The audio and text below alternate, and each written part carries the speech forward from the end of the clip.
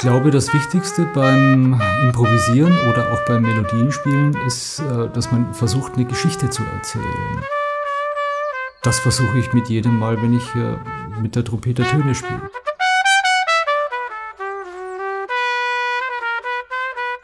Hallo, ich bin der Andy Haderer und Trompeter der WDR Big Band und das ist mein Personal Sound.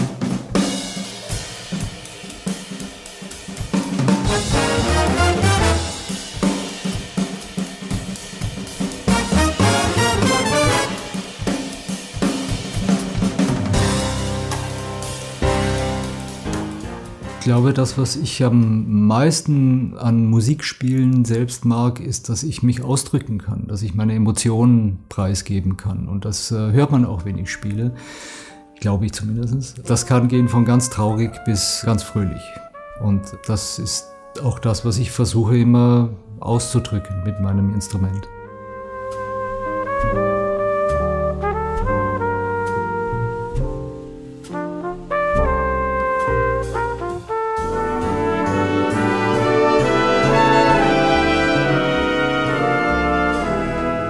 Ich komme aus Baden bei Wien, bin da 1964 geboren und in einem kleinen Ort namens Tribuswinkel aufgewachsen.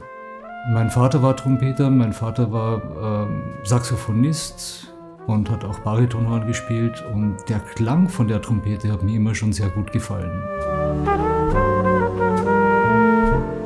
Ich habe angefangen, wie es in Österreich üblich ist, in Blasmusikverbänden zu spielen und war da relativ schnell begeistert vom Flügelhorn und von Trompete und ja, das hat mir einfach am meisten Spaß gemacht. Klassische Trompete zu studieren war was Schönes, aber auf der anderen Seite wusste ich ganz genau vom Anfang an, dass das nicht etwas wird, was ich mein ganzes Leben lang machen möchte. Weil die klassische Literatur damals noch war mir einfach zu wenig und vor allem gab mir zu wenig Improvisationsmöglichkeiten und zu wenig Möglichkeiten, mich auszudrücken. Ich habe mit 14 Jahren glaube ich, ein Schlüsselerlebnis gehabt, wo mir jemand eine Kassette zugesteckt hat, wo auf der einen Seite Count Basie mit seiner Big Band drauf war, auf der anderen Seite Maynard Ferguson mit seinem Orchester. Maynard Ferguson, ein sehr, sehr bekannter Trompeter aus dem Jazzbereich, der sehr laut und hoch spielen konnte. Und beide Seiten haben mir sehr viel Spaß gemacht. Die eine Seite mit Count Basie, da saß ich davor und habe einfach versucht, immer mitzuspielen, obwohl ich keine Noten hatte und habe gesagt, das ist eigentlich das, was ich am liebsten machen möchte.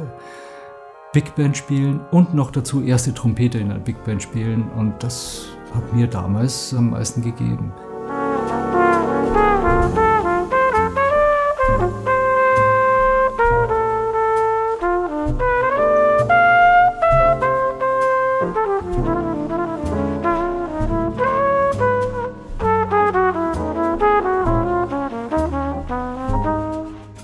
Also es war mir nicht bewusst, wie ich die Kassette von Count Basie gehört habe, dass Leadtrompete spielen eine sehr, sehr große Funktion hat. Aber dadurch, dass ich oft in so Rehearsal-Bands gespielt habe und hochspielen konnte, damals schon in jungen Jahren, war mir das dann schon relativ schnell klar, dass wenn man erste Trompete spielt, man nicht einfach nur so ein bisschen spielen kann, sondern wirklich 100% geben muss.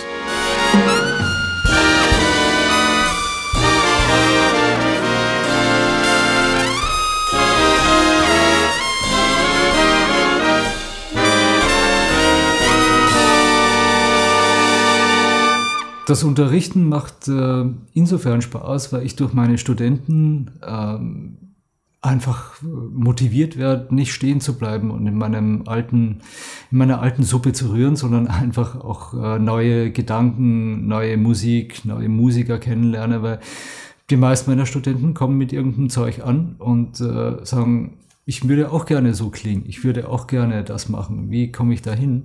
Und meine Aufgabe als Lehrer ist es nicht, den Leuten zu zeigen, wie man spielt, sondern für mich ist es eine Herausforderung, eine Motivation zu geben und einfach die Wege aufzuzeigen, was sie alles machen können und zu sehen, wie sie das schaffen.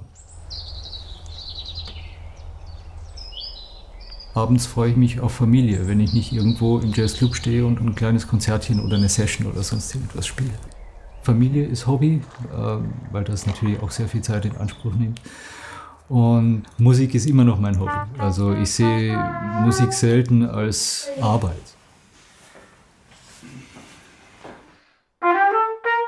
Ich versuche mit meinem Sohn Leo sehr viel zusammenzuspielen, der auch Trompete spielt. Und wir erzählen uns manchmal sehr schöne Geschichten. Entweder er am Klavier, ich auf der Trompete, oder ich am Klavier, er auf der Trompete. Und das ist etwas, wo ich mich sehr gut innerhalb der Familie austauschen kann.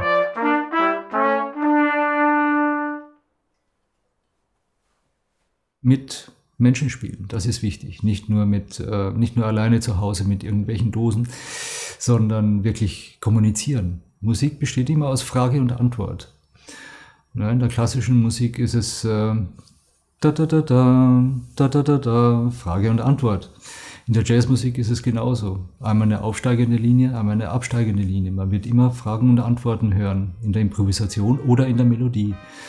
Und daraus entsteht eigentlich schon Kommunikation, entweder mit dem Partner oder mit sich selbst.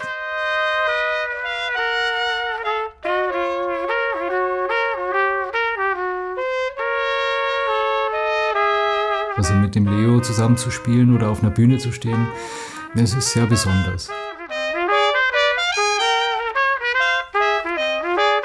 Das ist natürlich Vaterstolz, klar.